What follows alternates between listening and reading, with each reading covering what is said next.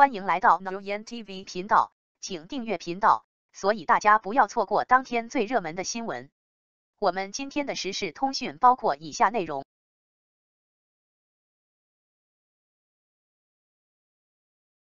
王一博被问，如果有女朋友会如何称呼她？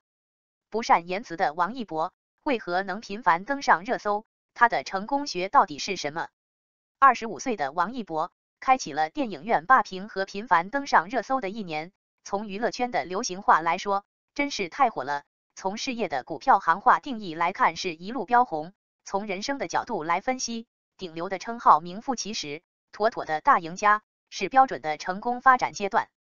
年少有为的他为什么会取得如此巨大的成功？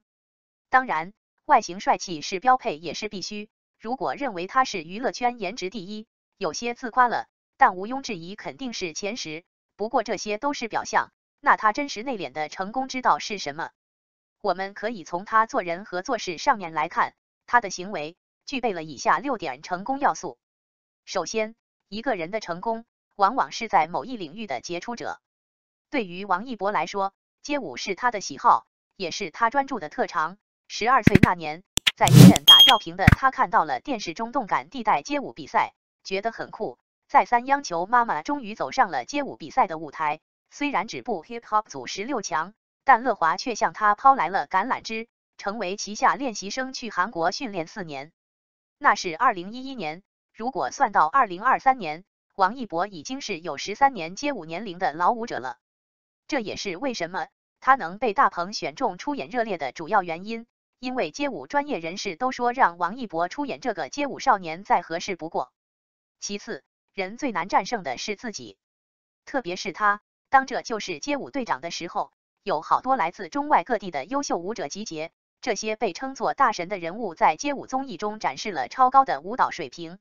王一博用他的最快的执行力向各位世界大师们学习招牌动作，接触到了更多舞种，使他的舞蹈水平更上一层楼。特别是街舞被列入奥运会的比赛项目后，此时他的初心却是发掘更多优秀有潜质的中国街舞少年，走向世界。很好奇2024年的巴黎奥运会期间，王一博会在哪里呢？还有就是王一博的成功态度，知行合一。街舞出身，长相帅气，出道后公司为了他们全面发展，接戏演电影。对于没有表演经验的王一博，16岁的他贡献了屏幕吻戏首秀，而且是与他大18岁的大嘴姚晨拍吻戏，但他的态度很敬业，这是演员的职业。王一博虚心认真向姚晨学习，把恋爱中大学生的状态表现得很好。再有他的学习能力很强，这是一个成功人士必不可少的因素。学习表演、滑板、球类、赛车，只要是能动起来的项目，基本他都要尝试，而且很快能掌握其中的技法，这是他与生俱来、与身体运动协调的天赋分不开。当然想要成功，青春无所畏惧。他考取了职业摩托车资格证，绝对称得上令他骄傲和自豪的事情。这种戴头盔，驾驶自己心爱的摩托车勇往直前，在赛道上拿积分为团队争名次的成就感，或许是王一博真正放飞自我的心满意足。同样，出演电影《长空之王》中的雷雨也是真正成功的勇气。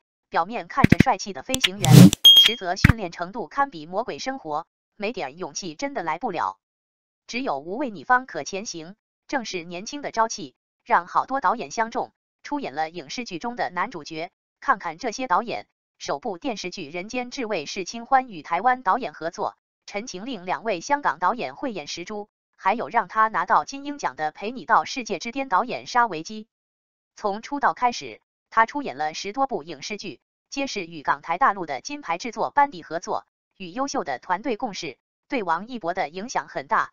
在看到自己不足的同时，也发现自己的潜能。尤其是最近因出演《无名》，得到了冯小刚导演的认可，赞赏有加。能与大导演合作，是王一博这匹千里马与伯乐们的互相成就。一个人的成功，离不开好的合作者和推荐者。在王一博合作过的导演和演员中，不得不提的是傅东育和程耳、肖战和赵丽颖。作为导演，傅东育和程耳他们2个人看到了王一博身上的可塑性和好学性，不怕苦。肖战哥哥与王一博出演《陈情令》，戏里戏外，他们都是阳光，为了理想与命运抗争的奋斗青年，与肖战活动和演戏的过程中，建立起了友情和默契。哥哥总能有效提醒弟弟仪表上的小细节。王一博与赵丽颖的缘分起于有翡，尽管屏幕前是情侣，但是这对姐弟在重大场合表现出来的相互提携和互相关照，同样让观众有糖可吃。别看荧幕前的王一博如此风光，但作为成功人必须经历的苦难，他却一个都不少。作为练习生期间的艰苦，有不能和家人团聚的辛酸，是他童年的缺憾。出道后被泼油漆和看不起，曾经是家常便饭。成名后网络抹黑同样司空见惯。但作为心中有目标和理想的年轻人，他用积极乐观、苦中作乐的向上勃发的力量生活。虽然那段时光是黑暗而且难熬，但他用顽强的毅力和坚韧的性格改写了人生。他的自律、自悟、自强，让观众看到了每天都在进步的阳光少年。专业、态度、学习、行动、无畏、坚持是他在娱乐圈闯出的一片天。如果总结说这些是王一博的成功学，倒不如说就是他骨子里持续优秀的基因在作怪。无论王一博怎样发展变化，观众喜欢他的那颗恒心永远不变。感谢您观看视频。如果您觉得本时事通讯有用，请不要忘记点赞、评论和订阅。祝您生活愉快，充满活力。再见。